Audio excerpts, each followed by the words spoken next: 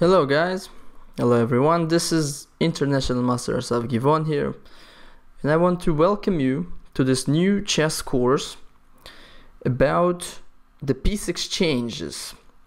So with this new course we are going to discuss a lot of different types of strategic exchanges that occur in chess.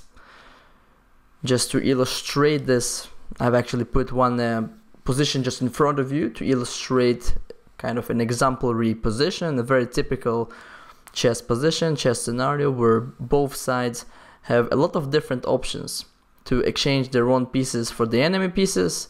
They can try to make those exchanges immediate or try to initiate some exchanges in the future, see under which conditions also they might want to make these exchanges. Sometimes we do want to exchange certain amount of pieces, but we don't want to make them just right now.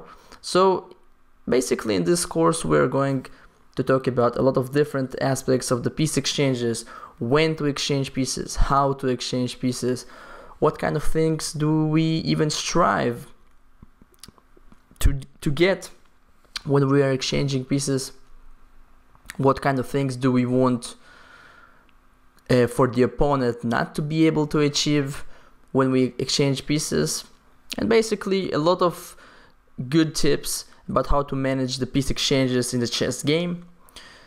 We are going to talk about the piece exchanges in the middle game.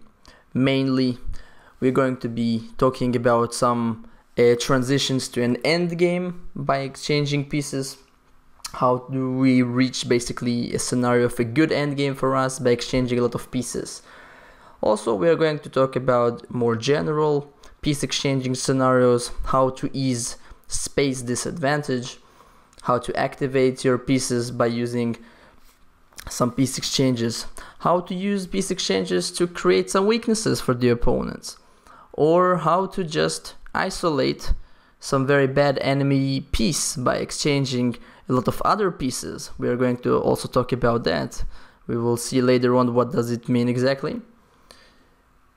And I really hope that this course will bring a lot of new ideas for whoever watches it, for whoever tries to learn new things about chess strategy.